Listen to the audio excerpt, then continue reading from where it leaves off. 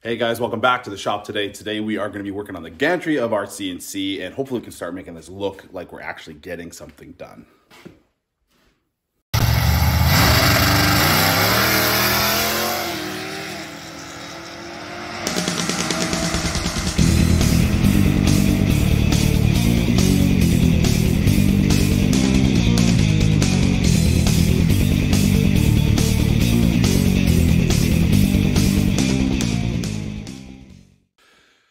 Okay, so in our last video, we did a little bit of odds and ends stuff. We put some end plates on our gantry rails, or the rails that our gantry is going to be sliding on to mount limit switches and stuff like that, and also to be a hard stop for our gantry for when everything goes completely wrong.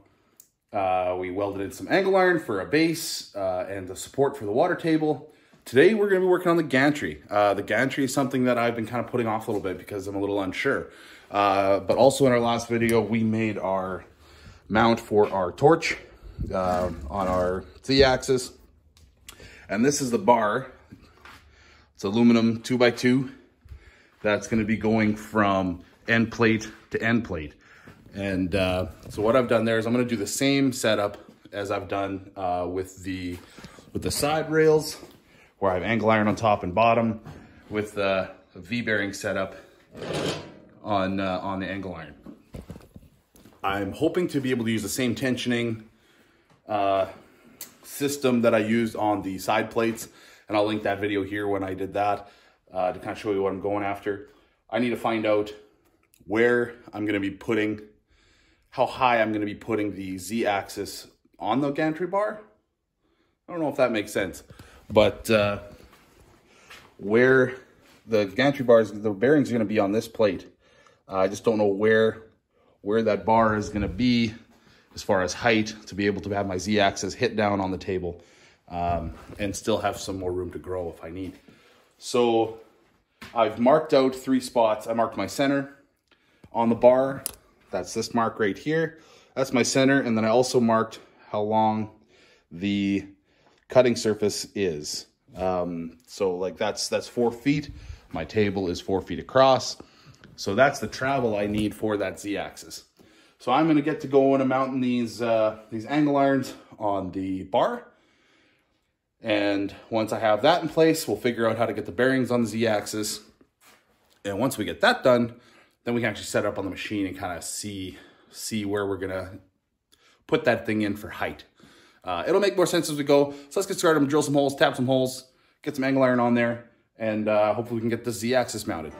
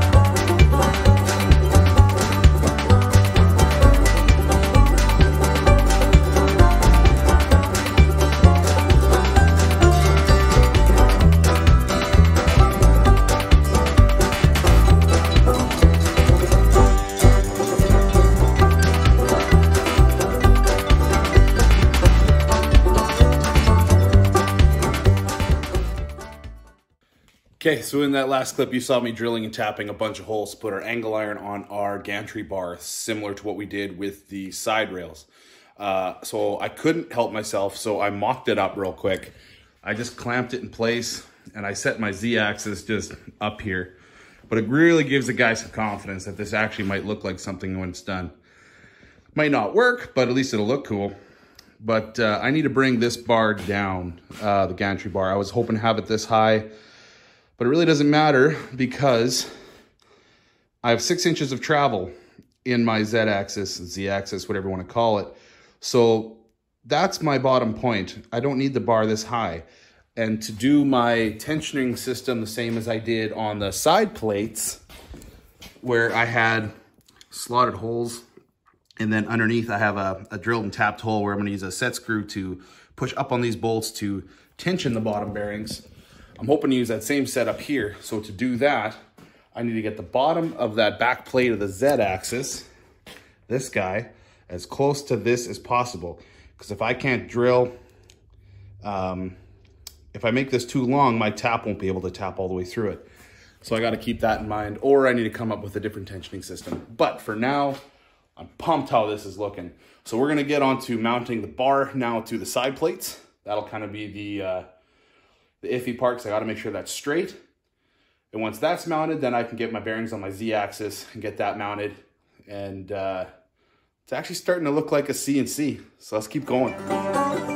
Scratch that. I'm not going to mount the bar. It's not going to make much sense. What I'm going to do is I'm going to get the bearings set into my Z axis first.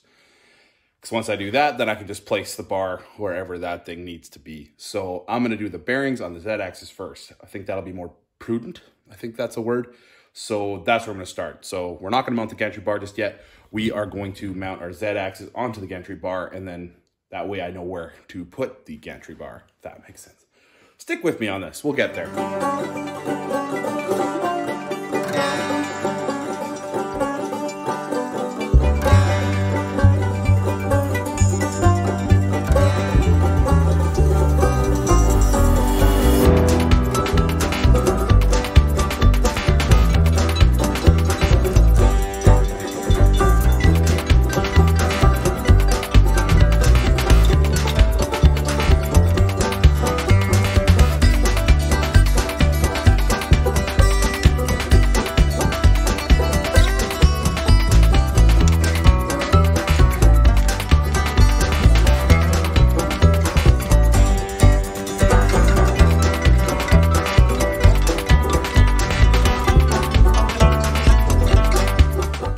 Okay, so we got our Z axis mounted to the bar, and she's looking pretty good. She rolls really nice, and the idea is working. And like I said, I just did the same setup in the back with the V bearings on the angle iron, and then I tapped a hole up through the plate for these 1/4 inch bolts that tension these 3/8 that go through the bearing. However, a guy must have had a little too many adult beverages one night, because as I was drilling and cutting and slotting the holes for the Z axis, I realized that my rails, my shaft rails, need to go over top of those bolts that hold the bearings on. I'm using bolts like this. They are just like machine head screws, Allen head 3/8, so I could sit them flush on the Z axis. Problem with that is that I have a slotted hole, and I didn't really have a good way of using those bolts with a slotted hole. And I was already done slotting the holes when I guess I sobered up and realized this isn't going to work. So I had to improvise a little bit. So what I did, as you can see, I had to cut part of this aluminum base off of the rails to make room for my bolts that would have been covered. I don't think that there's going to be a lot of problems with this. It's only about 1.5 inches, 2 inches of non-supported rail, and this stuff's pretty hefty stuff. So, I mean, it'll probably work, but that's what I had to come up with. Some of the stuff makes sense up here, but when you actually put it into a build, you find little hiccups, right? But anyway, this will work. It'll be fine. I'm sure of it.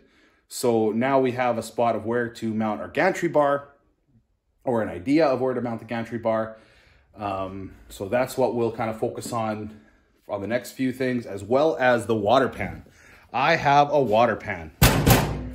This is 16 gauge. I got it laser cut at a local shop, and I had them bent it up.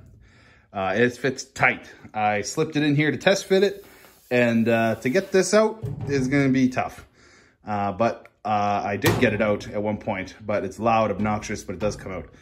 So all I need to do is weld up these corners.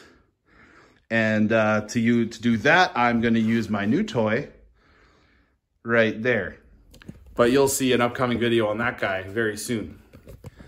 So that's where I'm at right now. So I'm going to look into mounting the gantry bar and messing with the water pan.